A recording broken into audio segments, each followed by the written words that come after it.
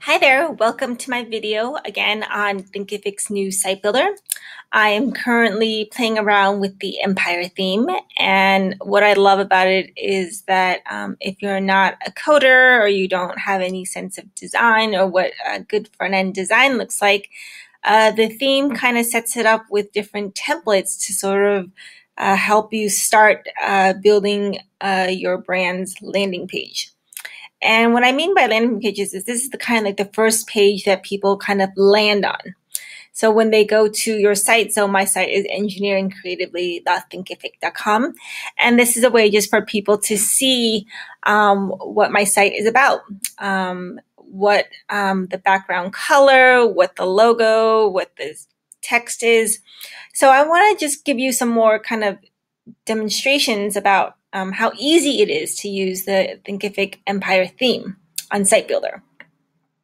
And I'm qualifying this by emphasizing Site Builder because Thinkific has many different themes. If you're on Site Builder, which is the one I'm on now, it gives you existing templates and designs and colors to match your own branding style guide. But if you're on the other themes, it's more customizable. And the idea of Site Builder is that it's already built for you.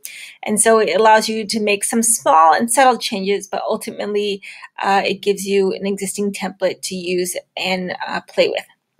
So right now in my sections, this first section here, if someone lands on my site and they see banner, there's really nothing much. It's so easy. I can just click on this banner and then I can look at the heading and change the word banner to welcome to my site. And that could be my header, and I could have even easy subheader that says learn more about my approach to automating your Thinkific site setup.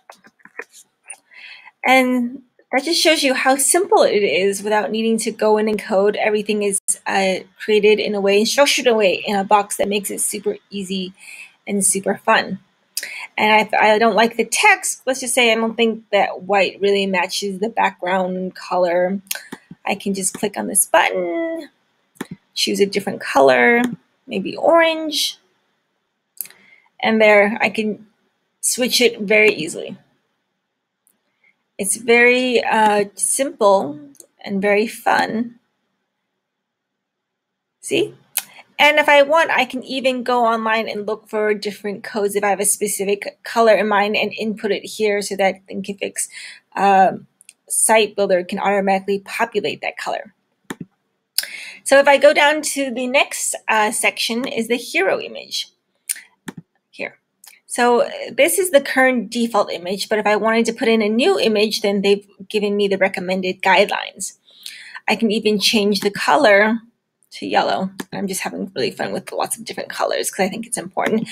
And there I have a very new kind of fresh look already to my banner kind of homepage. And I can customize how strong I like it in terms of yellow, or do I want maybe a muted yellow? And I like this, so I'm just going to kind of stick with this and have fun with it.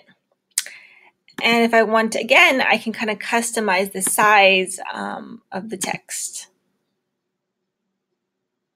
There, I don't know if I like it, but it's, it's good to play around. Do I want to make it large, medium, small? Do I want to align it left, center, and right? And then if I want, I can add another button. Let's just say, I want to say, instead of call to action, I want to say sign up now. Everyone uses call to action, and some people want to use sign up now. Some people want to use buy. And I can link this to my bundle page if I wanted people to learn more about bundling my packages, or I can link specifically early on to my checkout page. Where is my checkout page? If I go to my all courses. And then I can also go down to a, if I say a specific site, I can link this button to a specific buy page that I've set up. So that's what I love about this site builder, is that I can customize the buttons in different ways. And then if I really want down here, I can continue to play with what the text looks like here. And I can even add more buttons. Let's just say if I wanted to add a buy button at every section, I could add a buy button. But I'm not going to because I don't think that looks great. I think it kind of looks cheesy, looks tacky, and that's just sort of my approach. And yeah, this is the way you can definitely use Site Builder in a way that is simple, it's effective. And if I don't like the existing buttons, I can hide them. So as you can see, some of the buttons that were there before have been hidden. And treat it this way. Every single section can be customized here from headings, hero image, size and alignment, and button. So I hope that was a great overview. Stay tuned for more videos on Thinkific's new Site Builder, and check out the link and try out Thinkific's new business plan for a month.